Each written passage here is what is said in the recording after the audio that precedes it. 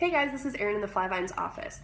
We often get asked if our bracelets are adjustable, and the answer is yes, they all adjust. So here's a quick video on how to adjust your new Flyvines bracelet.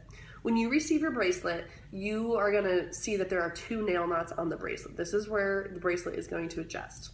I say the easiest way is to find the part of the bracelet, the end, that is kind of clipped. It kind of is a blunt end. I find the easiest way is to put my thumb on that and then just push basically back towards my hand. So the bracelet's gonna turn like this, and then the easiest thing for me is to put my finger and pull back the same direction. That's how you get the bracelet larger.